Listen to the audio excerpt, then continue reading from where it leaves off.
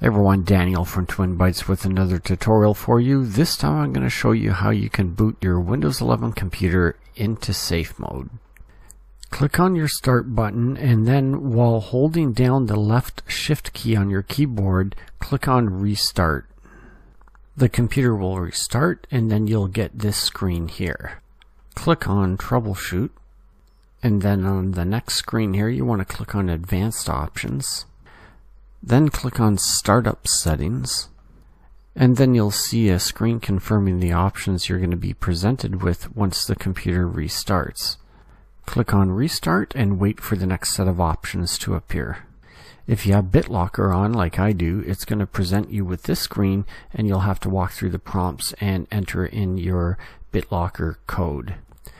You can just scroll down using the arrow keys on your keyboard to select safe mode and hit enter. Unless you need internet for some reason for testing and isolating the issue, then select safe mode with networking. You'll have a blank screen come up when you log into Windows showing safe mode in all four corners, and now you can troubleshoot and see if the issue you were trying to troubleshoot is resolved while in safe mode. And if you found this video helpful, please do give it a thumbs up and consider subscribing for more. Thanks for watching. We'll see you in the next one. Bye for now.